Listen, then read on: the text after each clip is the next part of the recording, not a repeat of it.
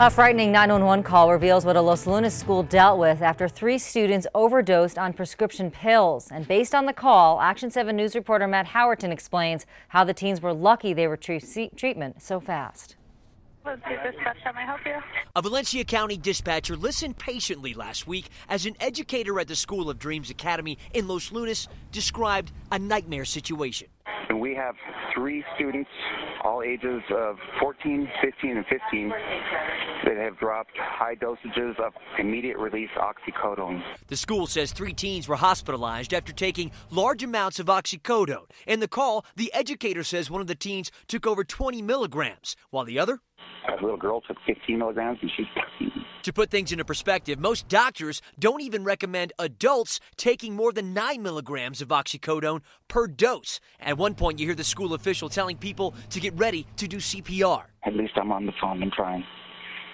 So if they stop breathing, yep, break some ribs. Then we hear the educator say this. That kid that's in Mr. Grego's office now, he stole them from his mom. Yet Los Lunas police never confirmed to Action 7 News that the pills the students took were stolen because they never did a police report.